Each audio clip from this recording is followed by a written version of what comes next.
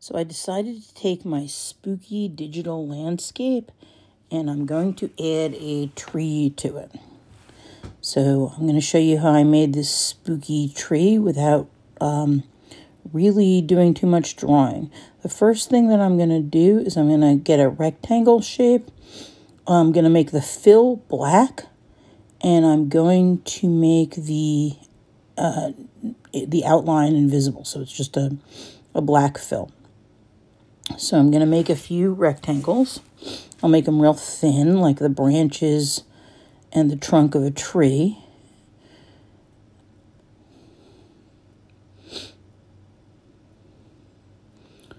So the only way you can make them is horizontal or vertical, but it's okay because you can rotate them later.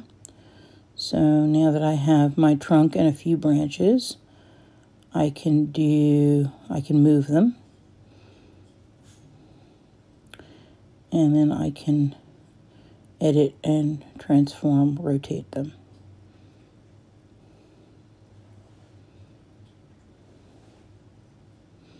To make it look like a very rough sort of tree.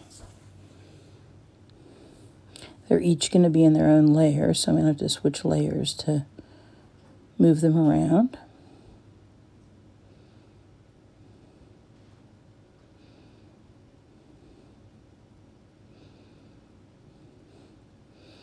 So now at this point I've got 3 different shapes, and I'm going to need to go to the top shape and rasterize it. So I right click on the layer and I rasterize. And then when I merge them down, all 3 shapes will end up being rasterized.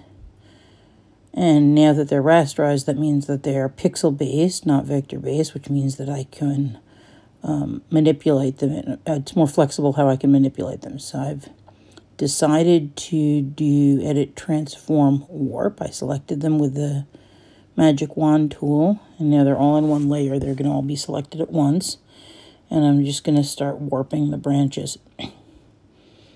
Sometimes warp can be a little bit slow. It takes a while for the your Chromebook to catch up with accepting the changes. So you have to be very patient with the warp tool. But you can see it's starting to make the form of the tree look a little more organic.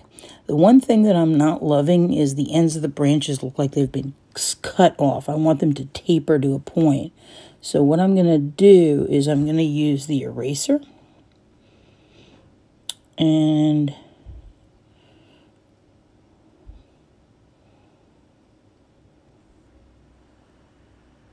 I'm going to use the Shift key. And when you click on a point and then hold the Shift key down and click on another point, you end up erasing in a straight line.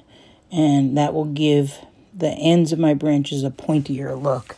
It'll look a little bit more organic and a little bit like somebody came along and cut the branches. So now, I'm going to play around with the different transform tools. Let's see. Let me select, deselect, and then I'll use the magic wand and select the tree again. And then I'm going to only play around with the eraser a little bit more, tweak the shapes a little bit. And then I'm going to select again. I'll use the magic wand and select the tree again. And I'll do Edit, Transform, and I can play around with the different shapes. Right now I'm doing Edit, Transform, Warp again. And anytime I want to accept the changes, I just hit the check mark at the top. But you can also do Edit, Transform, Scale, Edit, Transform, Distort, Edit, Transform, Perspective, and play around with just pulling the different shapes in different directions to get it to look more organic and more like a tree. A little bit less digital and a little bit more like a real tree would look. Right now I'm trying to give it a sort of a windswept, bedraggled look, like a spooky Halloween tree. So once I'm happy with it, I'm going to, it might take a while to accept the changes. I'm going to hit the check mark at the top. Sometimes it'll freeze when it's got too many changes going on. The computer has to catch up with all the information you gave it. But I'm going to hide all the other layers and just have the tree layer showing, and then I'm going to use the magic wand to select the tree, and I'm going to create a custom brush.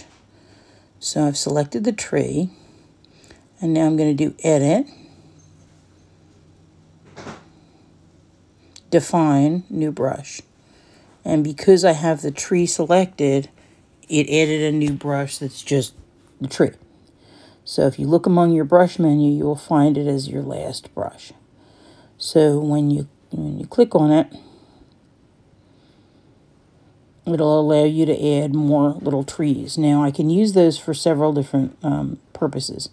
I can change the size of them and add sort of little mini branches to my tree. I can also add smaller trees in the background. The only problem is that if I want to rotate them, I would have to do Edit, Transform, Rotate. That brush will only give me that same upright tree in just different sizes. So that may or may not be useful. What I ended up doing was I added a few of those little trees, and then I selected the entire tree, and I duplicated the layer, and then I ended up transforming and rotating and changing the size of that and making another branch that way. So I ended up that because the brush always had the tree in the same position and didn't rotate it, that it wasn't all that useful. So after playing with that, around with that for a little bit, and messing around with the size of the brush to make larger little trees, I experimented with that.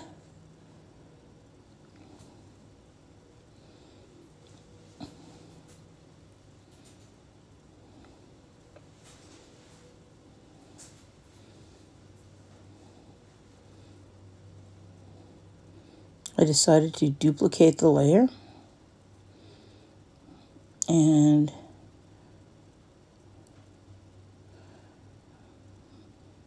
that gave me another branch to play with, and then I did Edit, Transform, Scale, made it smaller so it seemed like a little branch coming off of it, and then I did Edit, Transform, Rotate, and I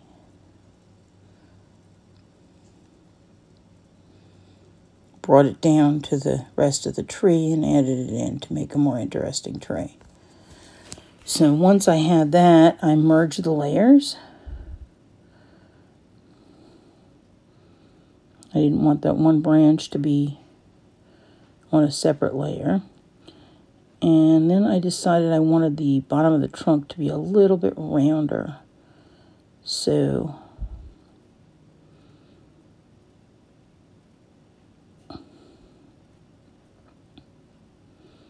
did a little bit of erasing on the branch because it looked like it was getting fatter as it went out from the trunk. And that's not what's supposed to happen. It's supposed to get narrower.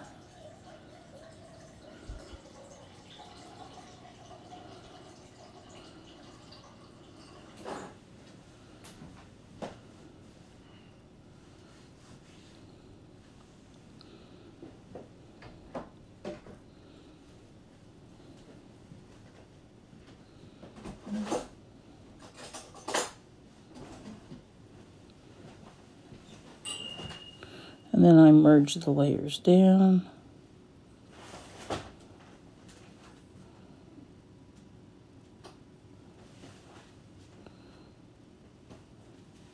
I created a new layer by doing layer, duplicate layer, and then I flipped it horizontal.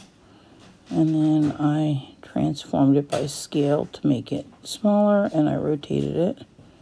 So in this way, I was able to just take the first branch I created and use it to create a much more complex tree.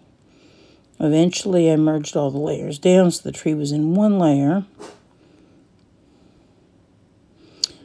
First, I went with my lasso tool and I grabbed the trunk and I did edit, transform, warp. And I gave the bottom of the trunk a little bit of a rounder look. Make it look like the trunk was cylindrical and not just flat.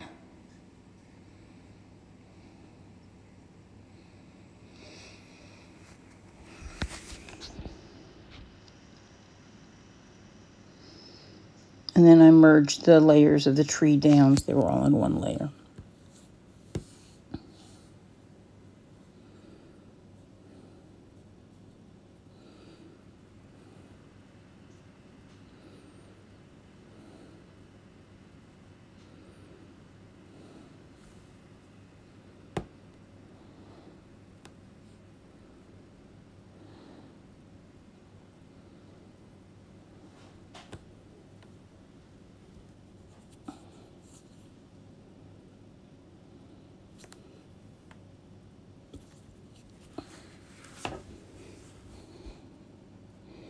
And you can see what happens when I unhide all the different layers and how it looks all together in the picture.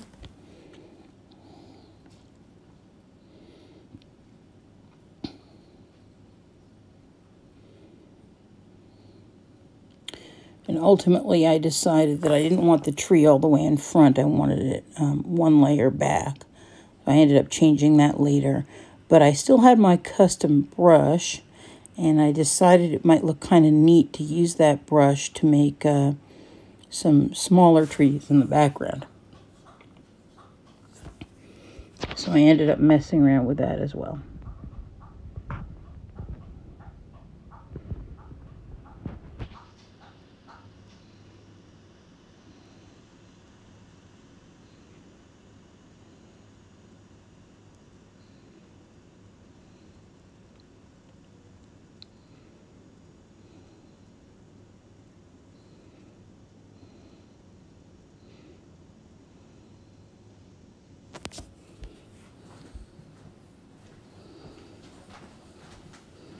You got to figure out what layer you're in and whether you want to add in a brand new layer or add your custom brush to an existing layer.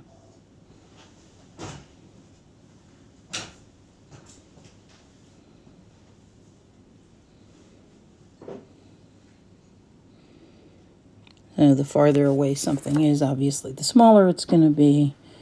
And you have to figure out what layer you're in, what's in front of it, what's in back of it, and what the right sizes are going to be in your landscape.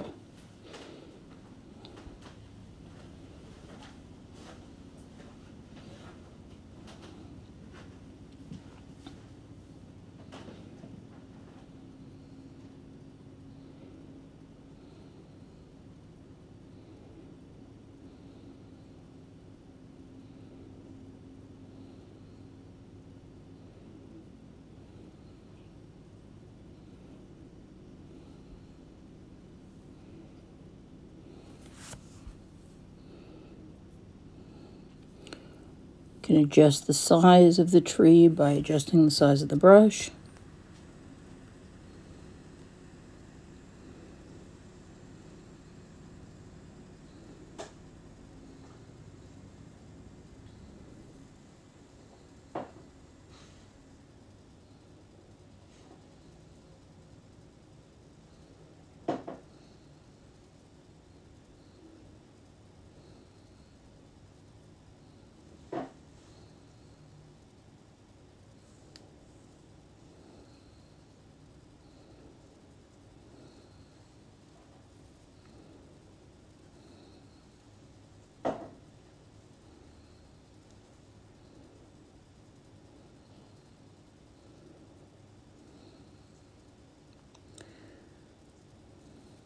If you want to pick up a color from the middle ground or the background, you can use the eyedropper and change your brush color or your foreground color. And, of course, anything that you paint with the brush, you can transform or warp to adjust the size and distort it.